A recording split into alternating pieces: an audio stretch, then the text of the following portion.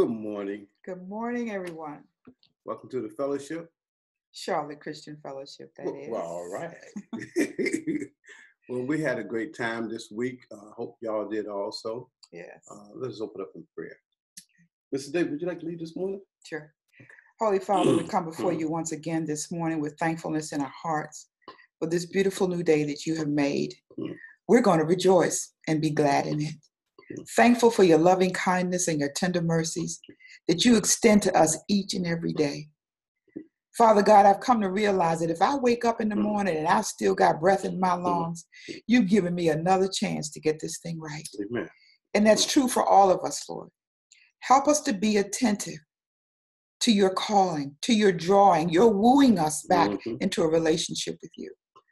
Father God, we pray in Jesus' name that you would touch the heart of those who are watching, that by what they hear, Lord God, there is a transformation that's going to take place. As Brother Zach Poonen teaches us all that Jesus taught, I pray that you would illuminate their minds to understand what the Spirit of God is saying to them at this hour. So I thank you, Lord God, for the privilege you give my husband and I to serve you and to disciple others. And we ask all of these blessings in the name of Jesus Christ our Lord. Amen. Amen. This morning I listened to my brother Charles Stanley on the TV, and he was studying the part about Jesus coming back, and it touched me real deeply, because a lot of times you hear these people, so-called false prophets, who's saying, well, when the Jesus is coming back and stuff of that nature. But even Jesus said to his disciples who walked with him, when they asked him, he said, well, this is not your business. And in a sense, he said, what y'all need to do is pay attention to doing the work, you know. And then I think it was Matthew. It's, let me see if I still have it up here. Matthew, and wife, you read a lot better than I do, if you would, please. Matthew 24, from 42 to 51. I'll let y'all. 24, you said? Matthew 24, 42 to 51. Okay. And it's good that when we talk and have our fellowship, that you have your word with you. You can have it in any form you want it, but have your word with you so you can follow along. It's important that you learn the word for yourself. We're to disciple you to Christ, but we use his words to point you to him. So, wife, please. And if you don't mind, I'm going to go a little bit above that, because it's always good to have a context for the conversation, so you'll know what they were talking about. And this is when Jesus was talking to his disciples about the end days, and they had questions they wanted to know and understand. And so this is his response to them, and I'm going to start reading at verse 32. He says, "Now learn a lesson from the fig tree. When its branches bud, its leaves begin to sprout, you know that summer is near. In the same way, when you see all these things, you can know his return is very near, right at the door. I tell you the truth, this generation will not pass from the scene until all these things take place. Heaven and earth will disappear, but my words will never disappear." Amen. However, no one knows the day or the hour when these things will happen, not even the angels in heaven or the Son himself. Only the Father knows. When the Son of Man returns, it will be like it was in Noah's day. In those days before the flood, the people were enjoying banquets and partying and weddings right up until the time Noah entered into his boat. Amen. People didn't realize what was going on, what was going to happen, until the flood came and swept them all away. This is the way it will be when the Son of Man comes. Two men will be working together in the field. One will be taken, the other going to be left. Two women will be grinding flour at the mill. One's going to be taken, and the other one's going to be left. So you too must keep watch, for you don't know what day your Lord is coming. Understand this. If a homeowner knew exactly when a burglar was coming, he would keep watch and not permit his house to be broken into. You also must be ready all the time, for the Son of Man will come when least expected. A faithful, sensible servant is one to whom the master can give the responsibility of managing his other household servants and feeding them. If the master returns and finds the servant has done a good job, there's going to be a reward. I tell you the truth, the master will put that servant in charge of all that he owns. But what if the servant is evil and thinks, well, my master won't be back for a while? And he begins to beat the other servants, partying and getting drunk, carrying on. The master will return unannounced and unexpected and will cut the servant to pieces and assign him a place with the hypocrites. In that place, there will be weeping and gnashing of teeth. That's called hell, y'all. Brothers and sisters, the Lord put that on my heart to bring it forth because a lot of us are pretending. The word hypocrite means someone who's perpetrating a fraud. Okay, so let's put it in today's term, because very few people shred, grinds and stuff like that. They were talking about the women doing back in the old days, but now he's simply saying that while you're at work, whatever you're doing. We're talking about today. See, he died for us, and when you read the scripture, you say he died for our past sins, present, and future. So he died for the disciples dead who talked to them, those people. And if you read Revelation, you'll find out also that, before even disciples, you had the Old Testament. Okay, those people who didn't receive the word of God, he talked to them too. So when he died in the grave, you just find out whether, the people, when he went to the grave, they had people walking around on earth. You see that he just set the captives free. So you'll find these things as you read and study the word. But what I'm getting to is this. We're to be at work. We're not to be faking it. And Lord knows your heart. So you might be able to fool even your wife or your children or the pastor in the church or the people around you at your job. But you can't fool God. That's right. See, that's the thing. And see, this is the work that God has called us to do, just like he's called us. We have a spiritual gift, but there's fruits of the Spirit. Those are the things that people know you by the fruits, you see, because that's his personality that shows up in us. How Christ is. Are we patient? Are we faithful to the word? Are we doing what we're saying? We're talking. And see, those things a lot of us fall short of. Even when we fall short, remember the word repent. When you find yourself out of order, don't be telling somebody else to get in order. You ain't in order. We have been called. Paul says we are slaves. Okay, slaves to the word of God. That's what he was talking about then. He's talking about when the master come back, when he sees the person at work and not working or working, because he said that when he comes back and he finds the person at work and stuff, he's talking about the slave who he hired. We're slaves of the word of God. So when he comes back, are we doing the work that he told the slave to do?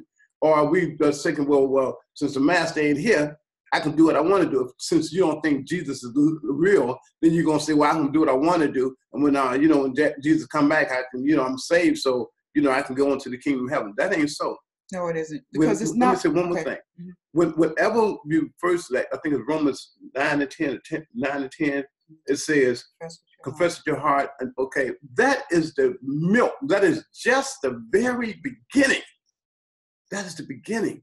Then becomes the teaching. That's the discipleship part. Goes clear. Yeah, what I was going to say is when you're talking about living the transformed life, okay, you have to understand, and we've said this time and time again, and it's so very important, that you cannot change you. Amen. The character of God is not something that you can produce in yourself. And that's where people misunderstand, and they wind up getting into works. Yeah. Okay. Yeah. You can't work this thing. It's not about that. God is the one who works in you. And your role and your responsibility, if that is what you desire, is to yield. Yield to him and let him have his way, because he has, and he's given every one of us who have said yes to the Lordship of Jesus Christ. And I continue to use that phrase, yes to the Lordship of Jesus Christ, where we say, you be in charge of me, because I'm about to die. I'm going to give my life over to you so that you can live your life through me. Okay, this is what happens when at the point of salvation, when you surrendered and stop being the king on your throne of your life and admit that you can't do it, Jesus is more than happy to come in and do it for you. Amen. And so what he does, when he comes, the Holy Spirit, the Spirit of the living God that raised Jesus from the dead. Jesus didn't get up on his own. Being God and man, he still needed the Holy Spirit to get up out of that grave because he was sure enough dead. Amen. Okay? We are sure enough dead. But the Holy Spirit, when he comes, he's going to quicken us and make us alive spiritually to the things of God. And then he's going to start working on some stuff in our heart.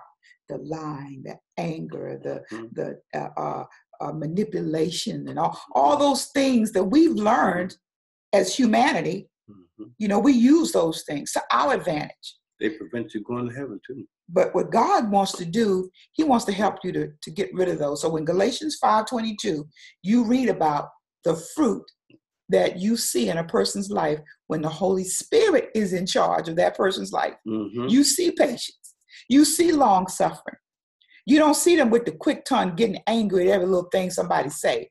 You know, they may have been that way, but you begin to notice there's a little change. They don't get angry quick like they used to before. The Holy Spirit is working. He's doing a job. And that's what he comes in us to do, to create the character of Christ in us. We can't do it, but if you yield to the Holy Spirit, he will do it in you. Amen. And something else that I want to make a correction for, I liked when the Holy Spirit comes in. And remember, brothers and sisters, when the Holy Spirit convicts you, don't be ashamed and keep it to yourself, because the word of God, not only for you, okay, but it's for the brothers and sisters inside of the body of Christ. I've said many times that the only thing that giving and offering is for is just for the widows and the children. Well, I got convicted this week. A couple brothers pulled me to a side, and my wife too, and revealed to them, and then the scriptures they went in the book of Acts. The disciples went to the Gentiles, and because Israel, Jerusalem, I think it was starving.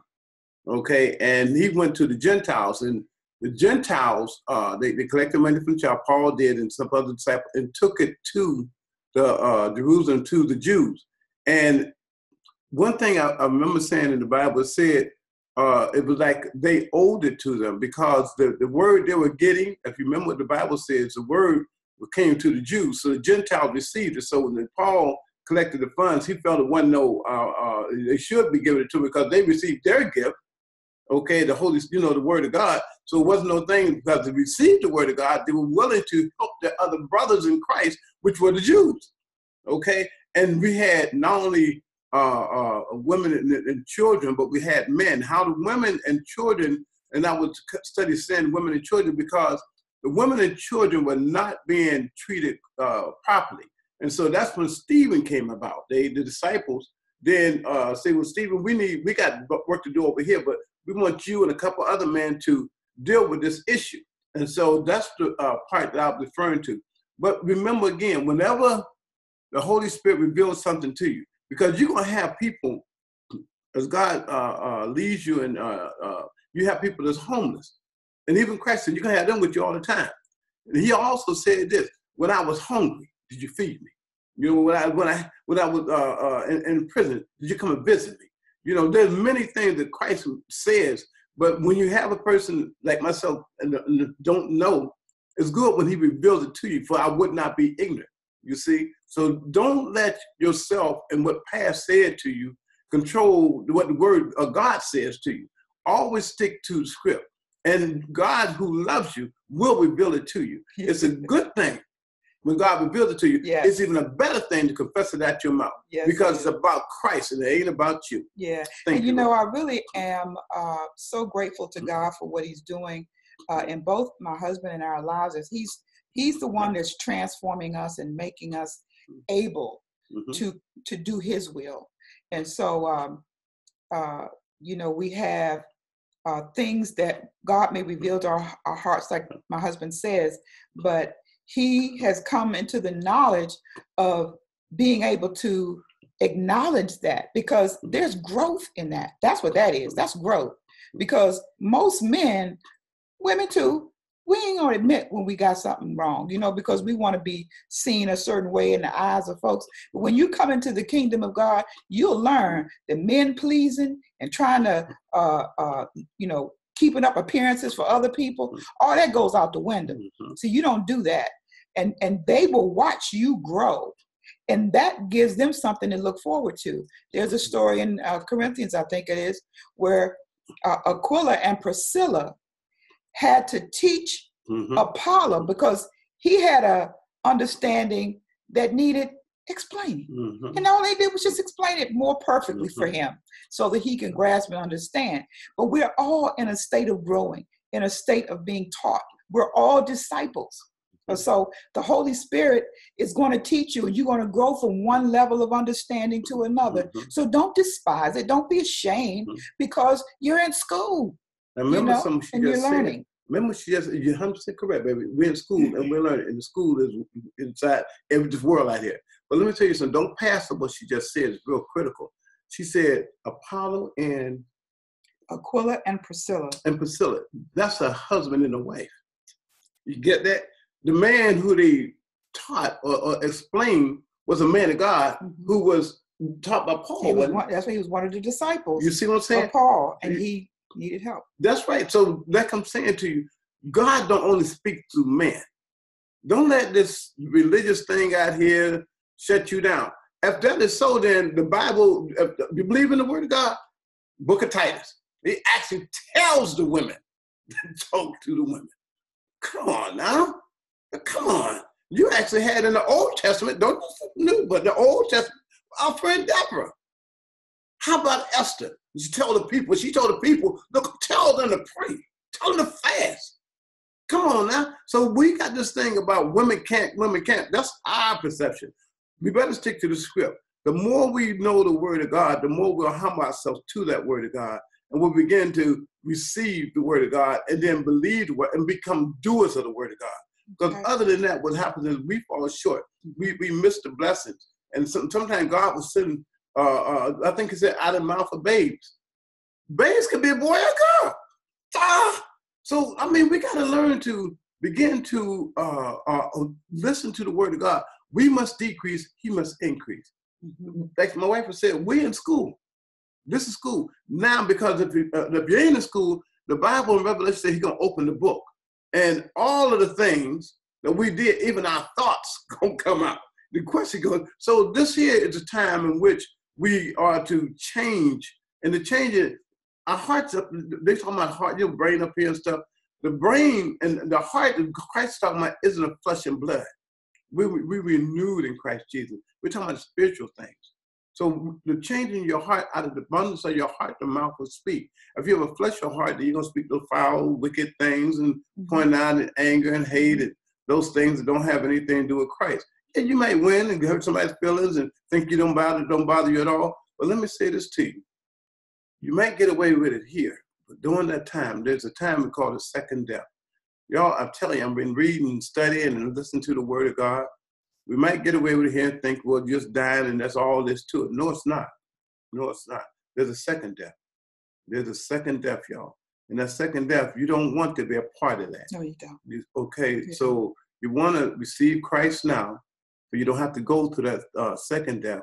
And then that second death is a total different thing. You know, Christ is coming back. But as my wife just read, don't be, be at work doing the work of God that he's given you to do. If you don't know, get into the fellowship.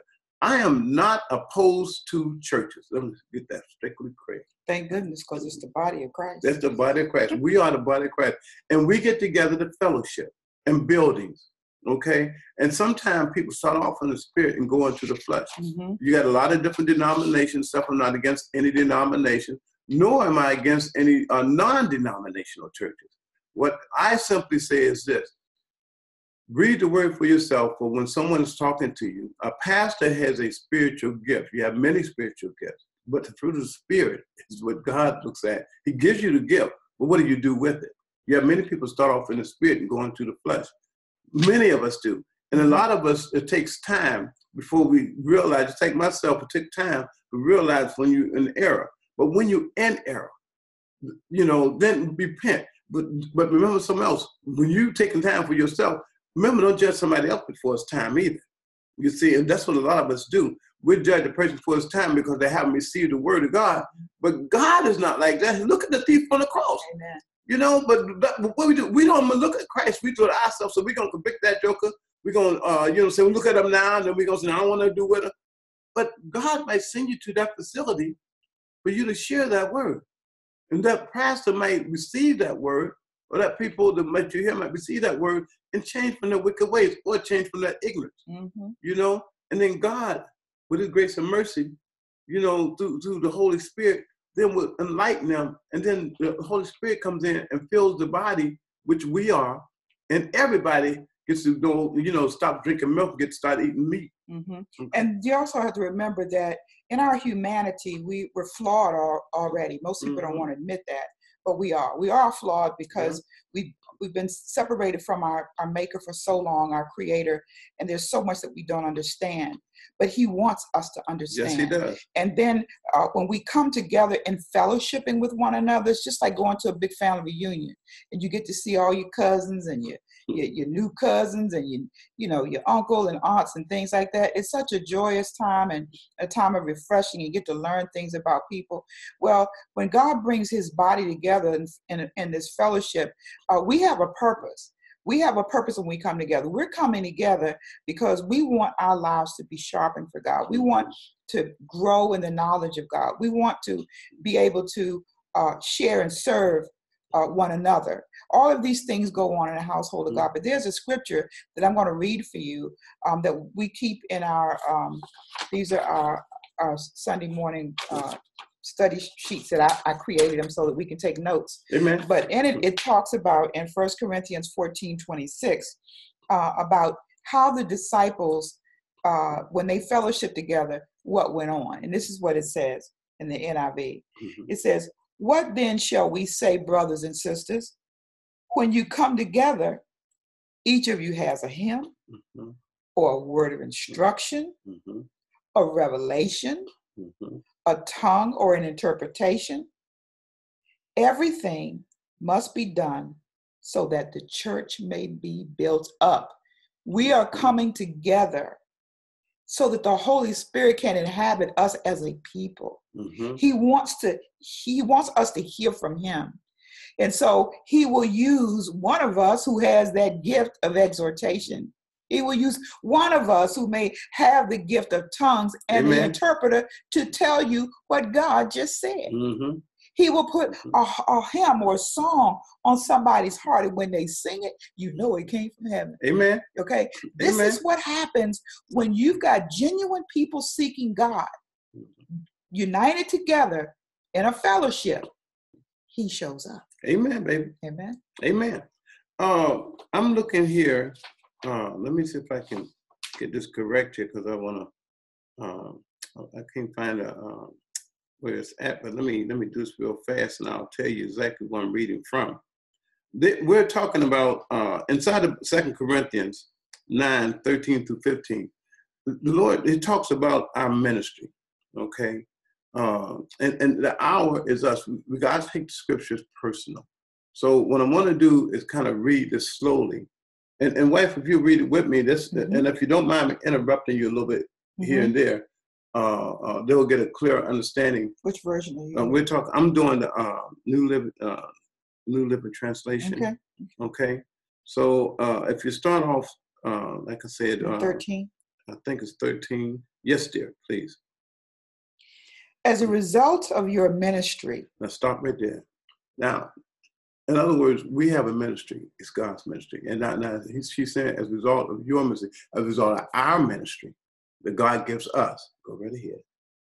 And ministry is a service, by the way. It's a service. Thank you, wife. They will give glory to God. Who will, as a result of how we live, it's a walk of life. Okay, the service. People see us and give glory to God. Okay? For your generosity to them and to all believers will prove that you are obedient to the good news of Christ. Say the very first part again. For what? For your generosity now, for to our them. generosity. What does that mean? How we treat them. okay, they're going to give glory to God because we are being obedient to the word and they see it. Go ahead. Okay. And they will pray for you with deep affection because of the overflowing grace God has given to you. Because you treat them the way you do, because inside of you treat them with respect, you treat them with love, you gave them the word of God, they're going to pray for you. Okay, this is God's word. Go ahead. Thank God for this gift. Thank God. Wonderful. God gave us that gift. For words. And if you don't mind, and like I always say, we got to have a context for things, because when it's out of context, you really don't know what they're talking about. In 2 Corinthians, Paul was just applauding these people and, getting them prepared to give. Okay. Earlier, my husband mentioned the tithe and its Old Testament purpose. And here in today, he was believing that the tithe and offerings should not go to the man in the pulpit. It should go to the mothers, the fatherless children, and the widow women. Okay, which was a part of the ministry of the first church. Okay, and we don't see a lot of churches focusing in on that. But Paul never taught about tithing to the New Testament church. Okay, that's right. Neither did Jesus. That was not a part of the New Covenant teaching. However, he did teach them to give. That's right. Okay, that we should have a generous heart because of what God has done for us. Jesus told his disciple, freely you have received, now freely give. Amen. This is the attitude of gratitude for what God has done for you. Out of that, we give. And you know what? Most of us going to give more than 10%. Because when you think about the goodness of what God has done for That's you. what I'm talking about. 10% ain't, no, it don't come from that place. It don't come from a law that says you got to give your tithe or God's going to curse you and stuff. No, that was the law. That was the work. Okay, we're not under works and law. We're under grace and truth. So what we want to do is, it says here in 2 Corinthians, he's starting at verse 6. And I'm sorry, we got to go further than that. He says starting in verse 1, the collection for those Christians that were suffering in Jerusalem because they were being denied normal services and everything else because of their faith. And that's going to come down our pike soon. But anyway, he says, I really don't need to write to you about this ministry of giving to the believers in Jerusalem, for I know how eager you are to help. And I've been boasting to the churches in Macedonia that you in Greece were ready to send an offering a year ago. In fact, it was your enthusiasm that stirred up many of the Macedonian believers to start giving, not tithing. But I am sending these brothers to be sure you really are ready. As I have been telling them that your money is all collected. I don't want to be wrong in my boasting about you. We would be embarrassed, not to mention your own embarrassment, if some Macedonian believers came with me and found that you weren't ready after all. I told them. So I thought I should send these brothers ahead of me to make sure the gift you promised is ready. But I want it to be a willing gift. Did you hear that? God says he loves what kind of giver? A cheerful giver. Paul is telling these people, I want to receive, hopefully we can receive a willing gift, not one that's given grudgingly. Remember this, a farmer who plants only a few seeds will get a small crop. But the one who plants generously will get a generous crop. You must each decide in your heart how much to give. And don't give reluctantly or in response to pressure. Did you hear that? Amen. For God loves a person who gives cheerfully. And God will generously provide all that you need. Then you will always have everything you need and plenty left over to share with others, as the scripture said. So when we have come into this new covenant relationship with the Lord Jesus Christ, he brings us a new and living way to live, not under the law, compelled to give a tithe or a 10% legal ramifications that went out when Jesus was raised from the grave. Amen. But here you see that we are givers by nature now. That's a part of who we are. When anybody and God touches our heart to give generously. Be a blessing to somebody. Amen. And if you ain't got it, don't give it. Don't give it. Oh, if you know that you owe your mortgage, and a pastor or anybody comes up to you and says, give up your mortgage so that you can play God. God is not that kind of person, because that means that the agreement that you made in good faith to your landlord, now you're reneging on it. You actually are saying, I made a covenant with you to pay you this much. Well, this month, just forget the covenant. I'm just going to break that with you because I want to give this over here. And if you believe that God would actually allow something like that, where you make a covenant with someone and then you break it because some man told you you're supposed to break it, then no, learn to ask God about things, okay? Inquire of him. He will answer you. So we're going to start getting into our word right now. One more thing. There is one more thing about giving. You had what's the name? The two that gave money and was lying about the money and stuff. So Ananias and Sapphira. Yeah, you got to watch that too. I forget what the scripture that's at. It's in Acts. In Acts also. But you got to watch that stuff because they lied. See, when you give it unto God, make sure that the giving, like my wife just reading, stay in that world, stay in that frame of mind. You don't have to worry about how much you give, if you give, when you give. But remember who you give. You're giving it unto the Lord. That's right. Okay, when somebody takes Lord money and spending on cars, houses, stuff, that's not your business. Okay, because you're giving unto the Lord. What they do with a man rob God, how do you rob him? You okay? With your tithes and offerings. With your tithes and offerings. What the law says, but we're not under. We're not under the law. Okay, so we are going to get into Brother Zach right now and enjoy and get your pencil and paper out so you can have questions and whatever the Lord reveals to you, or so you can share with us also. Amen. Hold on for a second.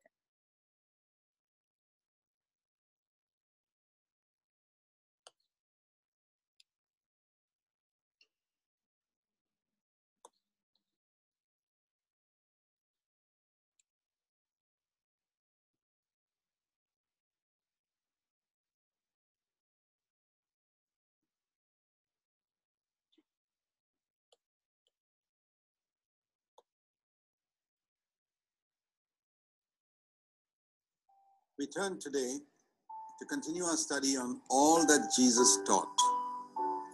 We have been looking at how to fulfill the command of Jesus in his Great Commission in Matthew 28, verse 18 to 20, which I have called the neglected half of the Great Commission. First part of the Great Commission is Mark 16:15. The second part is here, Matthew 28, verses 18 to 20. All that Jesus commanded must be taught to disciples all over the world in every nation. We come now to the last part of Matthew chapter 7, verses 24 to 29. It's the concluding paragraph of the Sermon on the Mount. Here Jesus says, "Everyone who hears these words of mine and does them can be compared to a wise man who built his house upon a rock." It's not that he didn't hear the words of Jesus. He heard it. He's referring to Christians who go to church, read the Bible. They hear, and these words of mine specifically refer to the Sermon on the Mount. This is the conclusion to what began in Matthew 5, verse 3. These words of mine, and does them. He's like the man who's built his house on a rock. The rain descended, the floods came, the winds blew, burst against that house, but it did not fall. But the one who hears these words of mine, that means he reads the Sermon on the Mount, he believes it as the word of Jesus. He goes to church and listens to the preaching, reads the Bible, but he does not do it. He understands it, he's excited about it, but he doesn't do it. He has built his house upon sand. Now the rain descended, the floods came, the winds blew, burst against that house, and it fell, and great was its fall. So what is the difference between these two? The children sing a chorus, build your house on the rock. The wise man built his house upon the rock. The foolish man built his house upon the sand. And then it goes on to say, so build your house on the Lord Jesus Christ. So many people think that if I have accepted Christ as my Savior, I built my house on the rock. Now there's a sense in which Christ is our foundation. He's the only foundation. But here, if you read carefully, what did Jesus say is the proof that a man has built his house on the rock? It is that he obeys. Not that he's just said, Lord, I'm a sinner. Please come into my heart and forgive my sins. What if a man says that? And there are multitudes of Christians who have said those words, who imagine themselves to be born again, but who don't care one bit for the commands of Jesus in Matthew 5, 6, and 7. They don't seek to overcome anger. They don't seek to overcome sexual lust. They're not careful about speaking the truth and many, many other things. They don't love their enemies, but they have said, Lord Jesus, come into my heart. They're living in a world of deception. They're like the man who hears these words and does not do them. Maybe he understands them. Maybe he's excited about them. You know, in our previous study, we were looking at people who said, Lord, Lord, in Matthew 7, 21 and 22. When he says Lord, it means his intellect is right. He's understood the truth. When he says Lord, Lord, it means his emotions is right. And he's excited about it. But his will is wrong. Our human personality consists of three parts. Our soul, intellect, emotions, and will. Mind, emotions, and will. And we may have understood the truth in our mind and be excited in our emotions about it, Lord and Lord, Lord. But if we don't yield our will to do the will of God, we're deceiving ourselves. It's the same here. What is the sand? The wise man is the man who penetrated all the way through the sand and hit rock. This becomes clear when you read the parallel passage in Luke chapter 6. There he said, the wise man is Luke 6:48, the one who dug deep and hit rock and there laid his foundation on the rock. In other words, he dug through the sand. They were both building in the same area. The surface was sand. The foolish man built on the sand. The wise man dug through the sand till he hit rock and blasted the rock and laid his foundation there. What is the sand? The sand is our intellectual understanding of God's word. The sand is our emotional excitement about God's word. You can intellectually understand everything. He who hears these words of mine, understands them, is excited about them, calls me Lord, Lord, he's still on sand. When his will is blasted, when he yields his will and says, Lord, I will not do my will but your will, when this self-will is shattered and he dies on that cross where he says no to his will and does God's will, that's the moment he hits rock. So that's what he's saying here. One who hears these words, excited about these words, and does them, not just hears and is excited. In other words, it's the will, it's the yielding of the will that finally plants our house on the rock. It's the yielding of the will that goes beyond saying, Lord, Lord. In the Old Testament tabernacle, the soul was represented by the holy place. The outer court represented the body, and the spirit of man is represented by the most holy place. And between the most holy place and the holy place, there was a thick veil, which was closed in the Old Testament times, which was torn when Jesus died on the cross. What did that tearing of that veil symbolize when Jesus died on the cross? Hebrews chapter 10 explains it to us by saying in Hebrews 10:20, Jesus inaugurated a new and living way into the most holy place through the veil, and that symbolized his flesh. And flesh means self-will. Jesus did not have sin in him when he came to earth. He was born, as the angel Gabriel said, as a holy thing. But he did have a self-will. Otherwise, he couldn't be a man like us.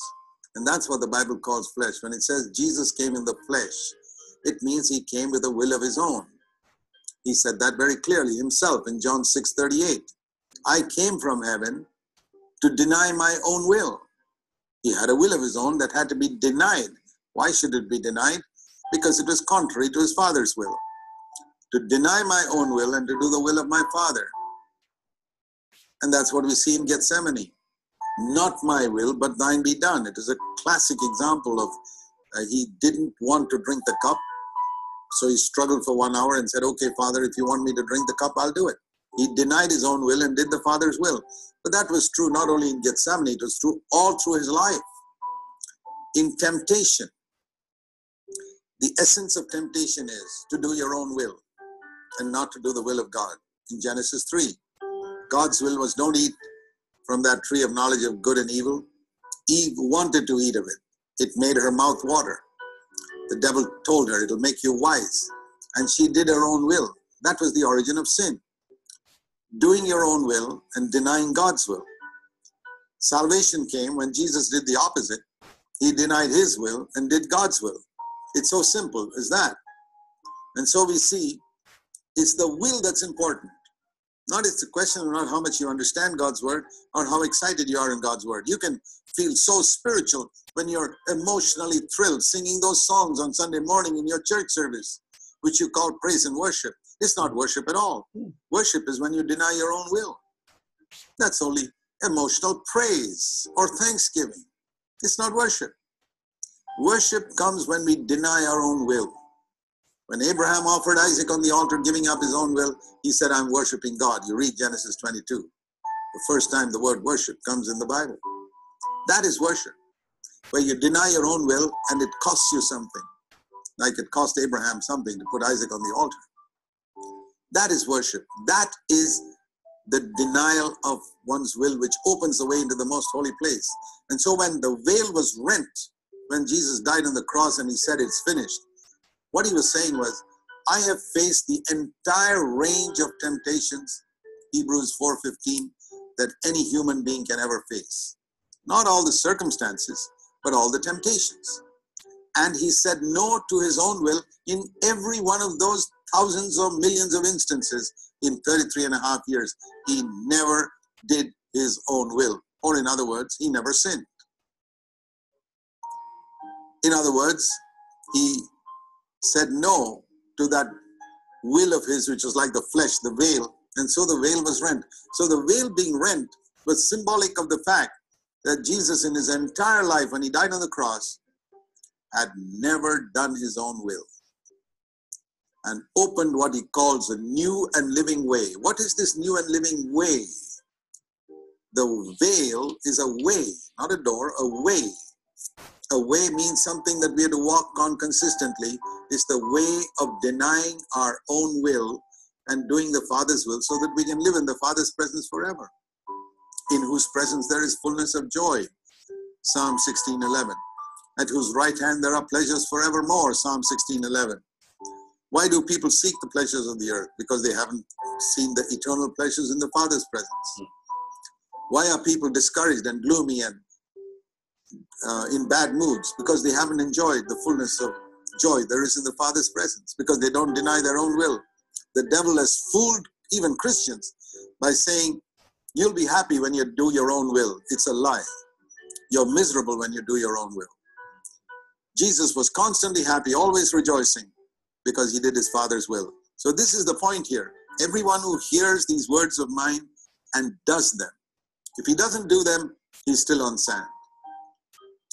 However much he may have understood them, however much he may be able to take a Bible study on the Sermon on the Mount, however much he may be excited about it. What are the things we have to do? If we have a quick look through of what we have covered in our study of the Sermon on the Mount, let's have a look. The 9 right attitudes. Seeking for poverty of spirit, a constant sense of our own need, mourning for our sin, and mourning that we are not more Christ-like, meek so that we don't fight for our rights, Matthew 5 verse 6, hungering and thirsting, not for money or healing, but for righteousness, merciful to others no matter what wrong they have done to us, forgiving them. Verse 8, pure in heart, not just pure on the outside, but pure in heart, wanting only God and not anything else. A good conscience means I'm free from sin. Pure in heart means more than freedom from sin.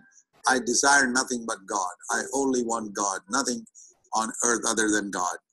Peacemakers, always pursuing after peace with all people, believers and unbelievers, willing to stand up for righteousness, verse 10, even if it means persecution, suffering, loss.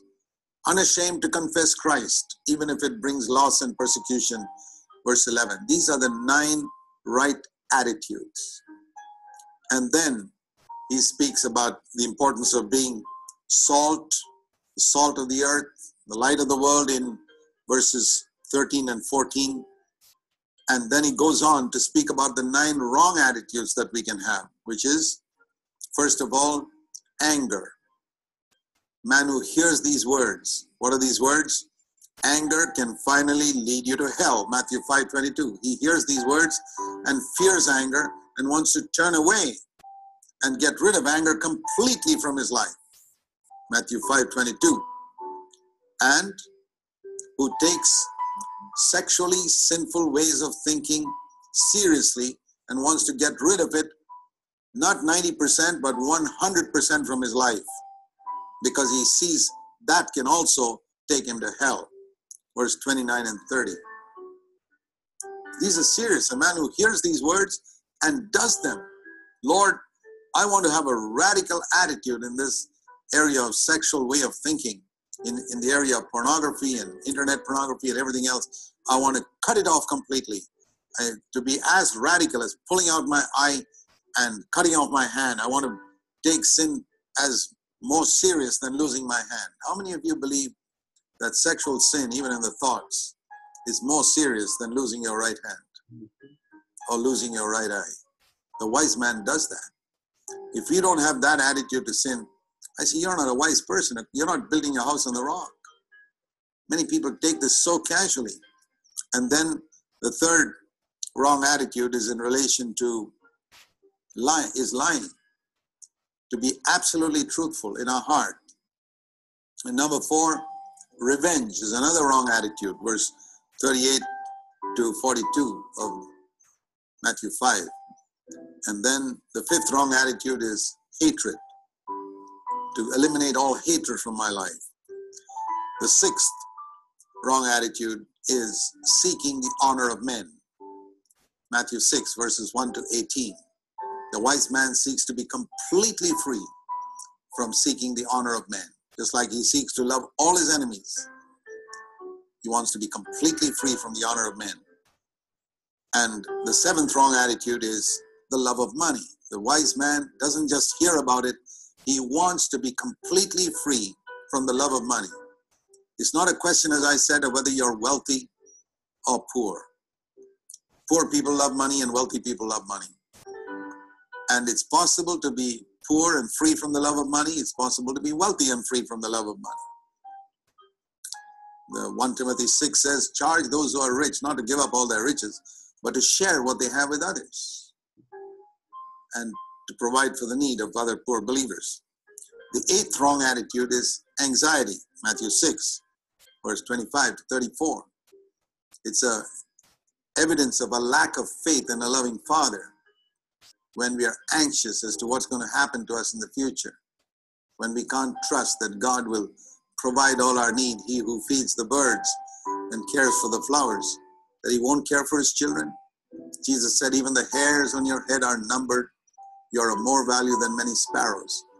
It's a great insult when a person believes that his heavenly Father will not provide for him. When we have to go and ask people for money, like a lot of preachers do, and a lot of people, when they go and borrow from people, they are saying, I'm not content with what God has given me, or God's let me down. Can you imagine Jesus going to somebody in the days when he was preaching and say, can you give me some money because I'm a bit hard up? My heavenly Father has let me down. It's so ridiculous to even think of that. But that's how it is when many preachers and many people, when they go begging for money. A lot of Christian preachers just dignified beggars. What about your Heavenly Father? Isn't He the one who rules the universe? He didn't care for you? If the richest man in the world, if his son came to you asking for money, what would you say to him? Hey, are you the son of the richest man in the world? What are you asking me? Probably your father has disinherited you, right? That's why you're hard up. And so when a Christian goes begging for money from other people, what he's saying is, my Heavenly Father has disinherited me. I'm no longer his child. He's given up on me. And that's why I'm hard up. I'm like the prodigal son, far away from the father's house, and I have to eat what the pigs are eating. I have to go around begging for money. Every Christian who has to go around begging for money is like the prodigal son, far from his father's house. Can you imagine a son who's in his father's house having to beg for money? Completely out of the question. If you have to get into debt and you have to beg and borrow, it is one indication that you are far away from the Father's house. And if you're anxious and worried about where your provision will come from, you're not in the Father's house. Anyone who's in the Father's house is not anxious. The prodigal son was anxious not when he was sitting at the Father's table. He was anxious when he was far away. So anxiety is a wrong attitude. And the ninth wrong attitude is judging others. The Bible says in James chapter 4, there is only one judge. This is such a simple truth, yet we need to hear it again and again. James 4 verse 11, do not speak against one another, brethren. If you speak against a brother or judge his brother, you're speaking against the law. The law says you must love your brother as yourself. But if you speak against him, judge him, you're judging the law itself, the law of God. But if you judge the law, you're not a doer, but a judge of it. Then it says in verse 12, there is only one lawgiver and judge. And this is an important word because lawgiver and judge are put together here. When the Bible says in Matthew 7 verse 1, do not judge. He's saying there is only one lawgiver and judge. Remember that. A judge has a right to lay down the law. You and I don't have any right to lay down a law. And so when I see Christians making rules for other Christians, Christian preachers making rules for other Christians which are not found in Scripture, they have become lawgivers. This is a mark of a legalist. A legalist lays down rules for other people which are not found in Scripture. Now, to teach the principles that Jesus lived by and to explain to people how that principle applies in a particular situation is a different thing. But to lay down a law for other people in an area where the Bible doesn't lay down a law but gives us a guideline, you're becoming a lawgiver. There are many, many areas, and lawgivers also judge other people when the other people don't keep the laws which they have made. Are you a lawgiver? Then you're taking the throne of God. You're sitting like God on his throne. We have no right to make laws for other people except what is written in Scripture. And if somebody does not obey that law, we have no right to judge him. God is his judge. Unless God has appointed us as a sub-judge, as it were, in a sphere where God has given us responsibility, like a father over his children, like an elder over his local church, and like an employer over his employees. In that sphere, outside of that, we're not called to judge. It's so important. Now, if a man hears all these things and does not do them, he is building his house on sand. One day, the flood will come and everything will collapse. Now, both houses may look alike, and on the surface, the superstructure may look alike, but the wise man is a man who has paid a price which is invisible. The most important part of a house is its foundation. Teaching us that the most important part of your life is that part which other people cannot see. Every house has got two parts: what can be seen above the surface of the ground, what cannot be seen. And the most important part is what is beneath the ground. So in all these areas that we were just considering about the Sermon on the Mount, he says, if you hear these words and you don't do them, you're like a person who's got no foundation underneath. In your inner life, you're not obeying these things that are written here. But your superstructure looks okay because you're serving God, you're going to church, you're singing, in the church meetings and doing many things that Christians do. And you look like a Christian in all your activities. But one day, God's going to test not the superstructure, but the foundation. What did the flood come and test? The flood didn't come and test what material the superstructure was made of or how attractive the superstructure was. The point of this is the flood came and tested the foundation. And you'll find in the final day when Christ comes again, that what is going to be tested is not what other people thought about our life, the outward part of our Christian life, but that part which nobody could see, like we read in 1 Corinthians 4:5, which we considered earlier, the hidden part, the part under the ground, the foundation which nobody knew.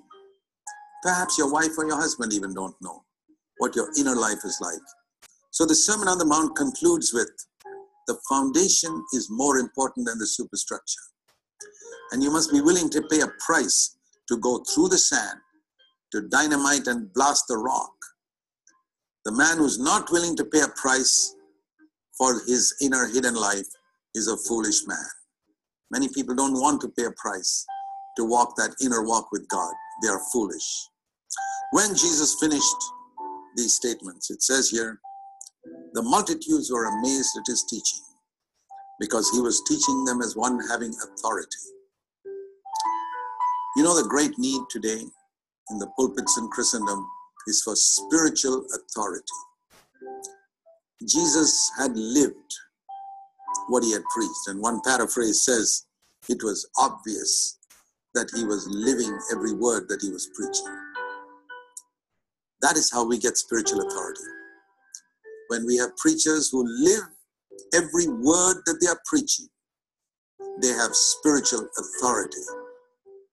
That's the type of authority we need in our pulpits, and that is sadly lacking because people want to have a cheap, easy way to minister God's word. Go and study in some Bible school, get a degree and preach. It costs far more than that. In our hidden life, we have to pay a price of yielding our will at every one of these points that Jesus brings out in the Sermon on the Mount and to obey them. But if we do that, great will be our reward and great will be the long-term, permanent, eternal results of our ministry. May it be so in all of our lives. Amen. Amen. Let us pray. As we conclude this study, Heavenly Father, we pray that we shall take your word seriously. Lord Jesus, help us not only to hear your word, not only to be excited about it, not only to say to you, Lord, Lord, but to do, to yield our will, to deny our self-will, and to do your will every single day of our lives, till we see you face to face, so that one day we can hear from you those wonderful words, well done, good and faithful servant. We pray in Jesus' name. Amen. Amen. Amen. Amen. Amen. Powerful word again. Thank you.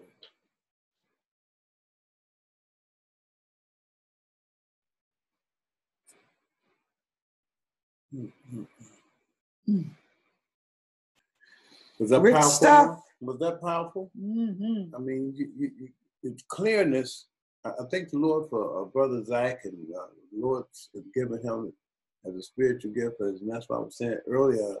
We got a brother who teaches the word to us. That we go and search out different subject matters, but it's just an honor when God calls you and then feeds you.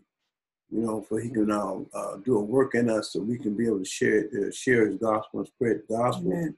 Because this is our time, and I was talking to the Lord this morning, and he was saying he's preparing us, equipping us with his word for when these times come when we will be sharing the gospel of God, maybe in someone else's church or a gathering, or the Lord has us to do an event for him, that we will be equipped with the truth, and that the truth will not only set us even freer, but believers and people who are searching him will set them free, but they would want to willingly serve the Lord. We won't make rules, as the Lord has told us not to do through his word, but to give his principles that people would have the opportunity to accept or deny, not their will, but to humble themselves to do his will. Amen. And once you learn who God is, I do believe more people will come to him willingly. And I'm not going to say it's not going to shake up some church because you hear the word itself, because he's going to start in his own house first. But I say to you, don't let us judge the thing before it's time. And don't let's judge those people, as the word says. Right. Pray for them. Yes. And so that's what we are, and that's what we're to do. And it's just a great, great word today. Thank you. It is. It is a great word, and it really gets you to thinking. Oftentimes we don't quite comprehend or understand things, at least from the aspect of our knowledge. And because we don't know everything, we should be more willing to yield and say, I don't know a thing, or Amen. Let me pray about a thing, or going to God about the answers, because we don't know. We just don't know. And so you can't hold a person accountable for what they don't know, even if they're making you think they don't know, but you don't know what they don't know. That's right. So that's why God says, stop judging stuff. I remember when, I had a very poor image of my husband, primarily because of the way he was treating me. This is before he came into the knowledge of the truth, and made Jesus his Lord. But, I really had a bad perspective about who he was. And God had to correct me. And this is the beauty of a loving father. He will correct those that he loves. He's not going to have you walking around, spouting out lies and things like that. He's going to help you to come into the knowledge of the truth. But this part of my journey, I had not learned this truth about judging. So, and I tell about it in my book, Life's Uncertain Journey, during this time period when I was suffering so much, waiting for God to do what he promised he was going to do in my husband's life. And this little roach went across the floor, and I got a revelation from it, and it was divine. God gave me this revelation. And that was, just as I was watching this roach would go across the floor, and I could see where it was going to wind up, and I knew what was going to happen, because I was going to whack it when he got over to the outside of the, to the open area. However, God was showing me that, Nadine, I am God who sits high and I look low. I see everything from the end to the beginning. Now, you, Nadine, can't see all that, but I see it. So from where I am, if I told you that I'm going to save your husband, you need to believe that I'm not a liar. I'm going to do it. It ain't going to be in your time. It's going to be in my time. So stop judging things before it's time. Because while I'm using my tongue condemning him, I got to answer for that. Just because I don't see it don't mean that when God says that thou who judges, and I think it's Isaiah 54, with, that your judgment, you're going to be condemned by the words that you say about somebody. That person that you see as a heathen today, God already sees him saved. You don't see him saved because you don't have that purview. You can't see the end from the beginning. God knew my husband was already saved, even though it didn't happen on December 12, 1988. It may not happen to 2018. But God doesn't judge him based on where he was, because God knows where he's going. So I say all that to say that we're ignorant. Just take it for granted that there's a lot that we don't know. Paul even admitted that he killed Christians. He was a Jewish who went around killing Christians. And Jesus had to knock him off his horse and say, wait a minute, hold up, bro. You're doing this against me. The very one that you say I don't exist, I am he, So, but God brought him to an understanding, and then he knew. So when God is going to bring you to a time of understanding, then you'll know. But until then, keep this thing in check. Okay, and stop using your lips against things that you don't understand, and wait on God. He'll reveal it in time. And remember something, once you have God, that through the Holy Spirit, reveals those things to you, repent. Okay, sometimes you can't go back to people because they're gone in your life, but in your spirit, man, repent from that. Go to God with that, and He'll forgive you. Yes, okay, but you don't keep it in and say, well, it's too late. No, then you're gonna be judged on that later on down the road. But if you listen to it, the word says repent. Okay, repent from that. If that person dead and gone, that's still the sin. Remember what my wife just said. When Paul was killing those people, Christ didn't say you're killing the people. He said you're sinning against me. Okay, those people were doing, who he was killing was doing God's work. But he told Paul, you are sinning against me. So remember that when we come against those Christians, we talk about them and stuff of that nature, and those persons, like whether they're dead or alive, we're sinning against God. That's right. So repent from that, and God will forgive you. But as my wife was talking, I did think what she was saying. And matter of fact, when Zach was talking too, back in the days when I was in the world, I was knowledgeable of the word because my wife during that time period, she was in study. She was actually in study for a good 15 years. She actually became a pastor in those days, an ordained pastor. And she was studying under 2 or 3 different pastors, so for that, like 15 years, and I heard the word. Remember they said walking on sand? Well, that was me. I had a knowledge of the word, but I didn't go down to the rock. I was legalistic, and I tried to use the same words that I was hearing that she was giving against her. Same thing Satan did. And that's who was my master at the time, and he was leading me to do those type of things and said, well, hey, including getting high and those type of things, womanizing, all those things it's in the Bible where the Bible says don't do it. Matter of fact, he did it from Moses' day, 10 Commandments, but then Christ came and said, well, look, that was the outside, but the inside. You see, those things got to change. You see, I was walking the outside, but not the inside. And when the inside takes place, it's a change of heart. You see, so many of us have built our foundations on the sand and the knowledge, but not the spirit. You see, and that's 2 different things. The knowledge is the law, okay? And that law will get you killed. But the spirit of the law is the grace, mercy, kindness, long-suffering, those type of things. And that was, I think the Lord, that's what he gave my wife, okay, during her journey, that uncertain journey, what was going to happen to me. But the doubt came, man, just like all of us have doubt. When, Lord? When, Lord?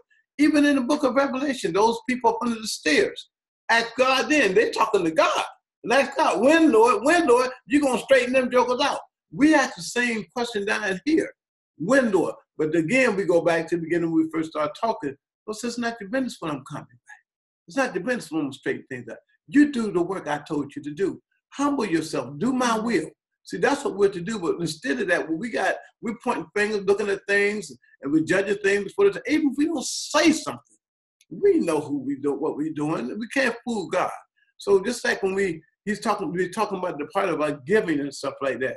We got, Bible actually tells you about it. When the end days, you're going to have those people come into the pulpit to tickle your ear. Those people going to be given a false gospel. They're going to add to it and take some away from it. And these type of pastors stuff, even when we see them, you're to pray for them. We're not to condemn. My man David said to in the Bible, when Saul was acting up, he said, that's God's doing it, man. God put that man in place. Who are we? So we got to begin to think the spiritual. And David only said it through the unction of the Holy Spirit was in it. The new was talking to him because that's when he wouldn't speak against God's man. You see what I'm saying? So we got to learn to humble ourselves. Those of us who walked on sand for a long time, the thing is you got the knowledge on the outside. We got the law. We got to slay the law. We got to let the knowledge that God has given us now go to our hearts. We got it in our heads, book knowledge. We can bring up this and that. But we got to now begin to let it in our heart and change our hearts.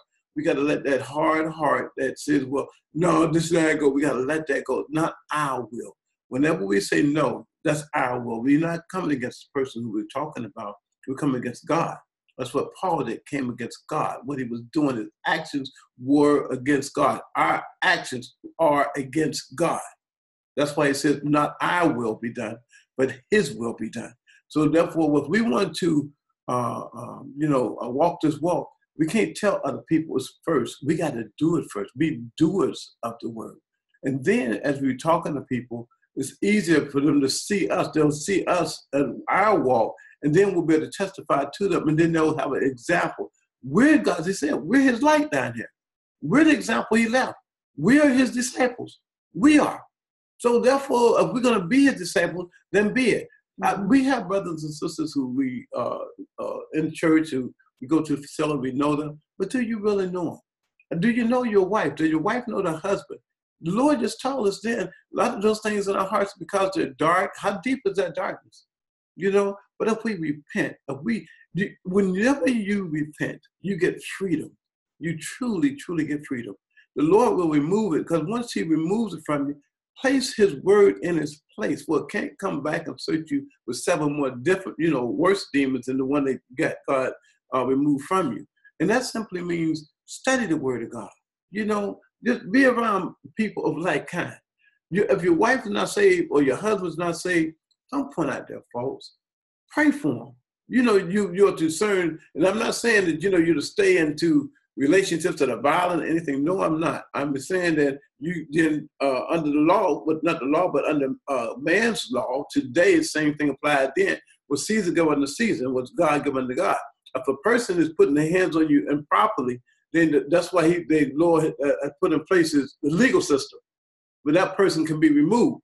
Use that legal system. But I say to you, if it's a thing of the heart, which is, when you're hurt and, and stuff like that, and the hurt is because you have anger in your heart against someone, that is hurting you. You got to go to God with it. God will heal that heart. God was the one who you want. And he'll actually correct the person who, put their hands on you, be wrong, whether it be a woman or man. He actually does those things, healing also. But the thing is, what I'm getting to is this. Everything, we got to do God's will. That is the key thing. In every situation, God has already provided a way. Jesus is our example. If you study the word, look up a subject matter. When you look up a subject matter, you'll find that God has the answer for you. But if you go to man, then you'll have a book knowledge, like I read the Bible, but I have book knowledge, but not the spiritual understanding or how it can apply to my life. If you go to man, not saying the man, not going to tell you God's word, but God's word, you must receive it. Like the word says, you must, Jesus said this first. He said, you got to eat my flesh and drink my blood. Okay? That eating, that's the word of God. When you eat that word of God, it becomes part of you. It actually becomes a living part of you. And then you're transformed. The old man decreased and the new man increased. The blood is just shed for the sins. See, well, so when you, and I tell a lot of people this now recently, we know Jesus as a forgiver, but do you know him as a savior? Jesus, God so loved the world, he sent Jesus to save the world. Only thing we use it for, well, Lord, be my healer. Lord, forgive me for doing this, forgive me for doing it. After you do it, when you know you're going to do it, you're going to start asking, premeditated sin. That's what it is. But then you say, well, God is good, God, he'll forgive us. Yes, he will, but believe me, when you continue to do this, should I stay? I'm saved, but should I continue to sin? Should I continue? God forbid. God forbid. And too, as my husband was telling about Jesus Christ as our Savior, I'm so, he was telling me yesterday that a new Avengers movie just came out. Mm-hmm. And the whole theory that these superhero people are out there to save the world and stuff like that, which is a pseudo concept of what Jesus Christ has already accomplished for us. If there ever was a superhero, his name is definitely Jesus. Come on, baby. And so what he did when he came to deliver us from the bondage of the sin that we were in, that we didn't even know we were in, okay? And the culprit who got us there in the first place, Satan, was defeated, okay? So he had a role to play in our demise. Jesus had the greater role to play in our redemption. Amen. And you know what? He did exactly what the Father sent him to do. So just as you see Superman on TV flying through there saving people, he do not go in each one of those people's houses and help them live their lives. You understand what I'm saying? It doesn't go that way, but Jesus can. Amen. He can go into every one of our homes and minister to us in our day-to-day living by his Holy Spirit. That's what the Holy Spirit's purpose is. When the Holy Spirit comes, he's the one that's going to help us to live through this mangled world that we're assigned to for the moment, okay? And we're assigned to this world for the moment to be a representation of God's children in the earthly realm, okay? And that's what God wants us to happen. He wants to show to Satan and his minions, oh, I got my own children. And this is what they do, okay? And so what winds up happening is the Holy Spirit enables us to do it because God knows we can't do it. He knows it, so he gives us the ability. But there's a scripture that I wanted to read from Psalm 37. And when I was trusting God in my walk, dealing with some of the things that I had to endure, waiting for my husband's transformation, it was hard. And I tell you, it was hard. And, you know, we often counsel, and I do too, counsel women that, you know, you need to get your instructions from God. Don't read my story and try to do what you saw God do with me. It don't work that way. All of us are different. I have a different temperament. I have a different way of thinking. And God deals with me based on the way he created me. God's going to deal with you based on the way he created you. But the only thing that's constant and never changes is his word. He's not going to adjust that for you. He's not going to adjust it for me. However, he's going to give you the proper segment that you need for what's going on right now. And Psalm 37, this kept me. And I think the reason it was able to do so much in my life was because I believed God. I believed his word. I really do. I believe it literally. Okay. And so when I read scriptures, they came alive to me. So when he told me in Psalm 37, fret not thyself because of evildoers, you know, people who are always, you know, backbiting, talking about you, you know, mistreating you, all that kind of stuff. God said, no, you don't worry about them. Because they're, I used to tell my husband, you're a job for Jesus. Because I can't do nothing with you. You can't do nothing with these people. That's true. You know, you can talk to you blue in the face. However, God has a way of getting their attention that is lasting and eternal. So you commend them to God. Don't hate them because of the way they are. They just haven't come into the knowledge of the truth yet. Or they just may be a child of Satan. And Jesus took care of that too. Yes, he gave you authority over them. So look, this is what God says. Psalm 37, and I'm reading in verse 16.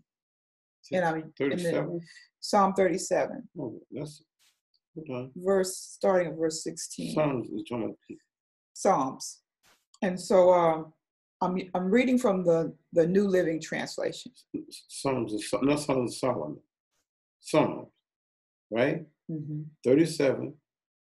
37? Yes. Okay. And which verse? 16. Okay, I had the wrong one. Thank you. Thanks for waiting. Here's what it says.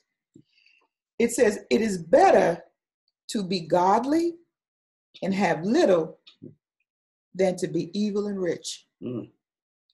So what that spoke to me is, as hard as I was working 3 jobs at a time, trying to hold on to the property, to the house that God had given us. And believe me, it was not an easy task. I had 4 children and I had to work 3 jobs so that we wouldn't get thrown out of our place. But I didn't pursue the riches of men. I just knew I needed to work to be able to feed my children and to keep our household. But when my strength ran out and I couldn't do that any longer, God stepped in. But listen to this. For the strength of the wicked will be shattered, but the Lord takes care of the godly. When I could no longer fend for myself in trying to maintain my household, God stepped in. Do you know that God had a homeless man bringing food to me and my children? Yeah. Do you understand that? I mean, who would think of such a thing? But he did it. When when the foreclosures came on the house and said, you know, they were going to foreclose on our house, and you know, they're at the front door with the notice. When I went to my mailbox that day, there was more than enough money in that mailbox to cover, to keep the foreclosure from happening. And I don't mean something I was expecting. I had no idea what God had in plan for me, but, from my husband's Social Security, but it was enough to do what we needed to do. And this is what I mean. God takes care of his children. I would have never imagined that. Day by day, the Lord takes care of the innocent, and they will receive an inheritance that lasts forever. They will not be disgraced in hard times. Oh, and they coming, beloved. Even in famine, they will have more than enough. But the wicked gonna die. The Lord's enemies are like flowers in the field. They'll disappear like smoke. The wicked borrow and they don't even repay you.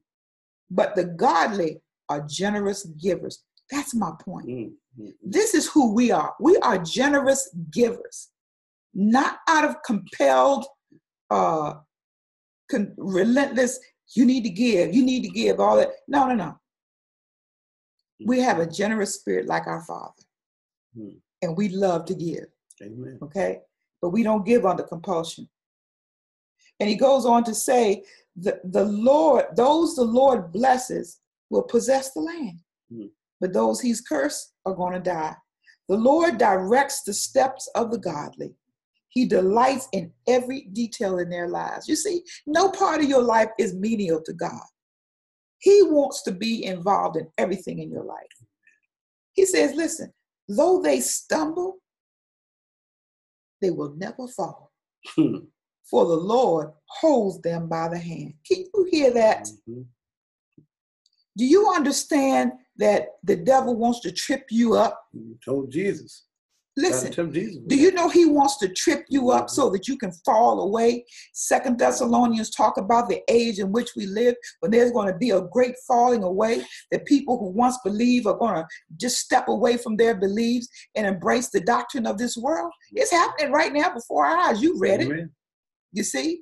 But the godly, God says, they're not going to fall, because he's going to uphold them with his mighty right hand. Amen. And that's what he does. Once I was young, David says, and now I'm old. Yet I have never seen the godly abandoned or their children begging for bread. The godly always give generous loans to others, and their children are a blessing. Amen. So this is the heritage for the godly. The godly, okay, not the fakers. I'm talking about the godly. God has already provided for you a hope. He's already given you the scenario of what he has provided for you as his children. And that you can take to the bank. Hallelujah. Hallelujah. Don't stop reading that verse, that scripture right there, because if you go a little further down, you're going to find out what the Lord does. He says, he tells us, turn from evil and do good, and you will live in the land forever. Okay, so there's so many blessings that just relates to these are nuggets, y'all. And most people take this one scripture, which is the nugget, and make it, the Bible. But the Bible is condensed of so many things. What he said then, he was talking way back then in David's days. David was telling people what the Lord did for him, but he'd do the same for you. Yes, he's no respecter of persons. Or time. See, our God don't deal like we have to deal with time and stuff like that. But God has put us here for a reason. You have knowledge now that he did it for someone. You have knowledge now of who he is. You have knowledge now that he's a forgiver. Yes. You have knowledge now that he says, be a cheerful giver. You have knowledge now when you do those things that your children will be blessed also. You see, you have knowledge now that says, well, stop doing evil. Start doing good. So even if you was doing it, you stop. Not do good. That's right. It's so simple, You ain't got to go through all this training and counseling. Stop it. You can do it through the Holy Spirit, who Lord says this, when I go, and I got to go, because then I'm going to send you the Comforter. The Comforter, and it's the Holy Spirit. The Holy Spirit and Comforter are one. But check this out. Jesus is the Holy Spirit. And the Holy Spirit is the counselor.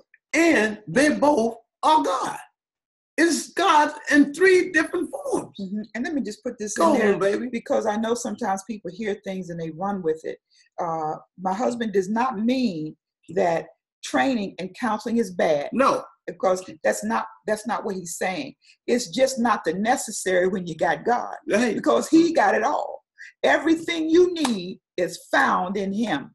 And so when you are struggling and you're going through, if you feel that you need to, the Bible says in the multitude of counselors is wisdom. Mm-hmm. But you got the counselor of counselors. That's right.